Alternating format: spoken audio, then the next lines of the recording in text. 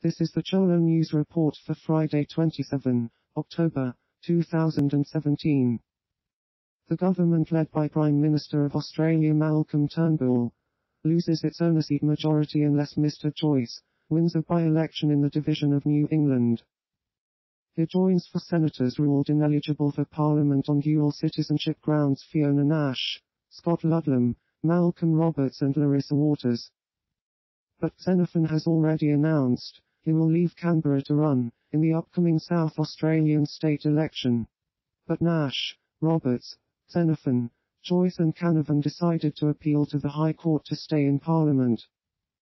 An explosion in a fireworks plant located west of the Indonesian capital Jakarta kills at least 47 and injures 35. Bodies are still being recovered from the building, and police said they were trying to locate dozens of employees who worked there.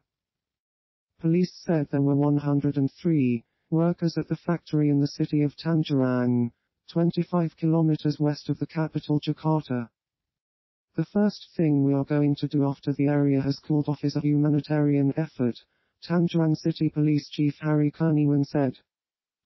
At least 2 Catalan officials defect from the ruling Junts PEL's party as Catalan president. Carles Puigdemont cancels a speech regarding snap elections. Puigdemont plans to draw back from declaring independence from Spain. Regional lawmakers began a plenary session at around 6 p.m. to debate their response as Spanish senators push ahead with legislation to hand Prime Minister Mariano Rajoy deranging powers to remove the Catalan leadership under Article 155 of the Constitution. As Puigdemont held out for a conciliatory gesture from Madrid that never came, 2 lawmakers quit his party in frustration that he was climbing down, and demonstrators gathered outside his office shouting "traitor."